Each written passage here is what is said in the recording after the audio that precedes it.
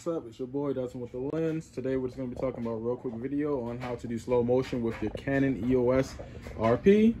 All you do is you go to your movie settings, make sure that you are going at 59.94 frames per second. That way you can slow that down in post to make it slow motion.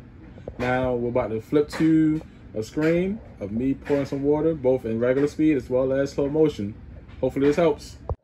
Okay guys, we are in the lovely world of Premiere Pro. Now I have my video copied twice. On the one to the right, I'm going to go to speed narration. I'm going to cut it in half from 100 to 50, and that's going to give me slow motion.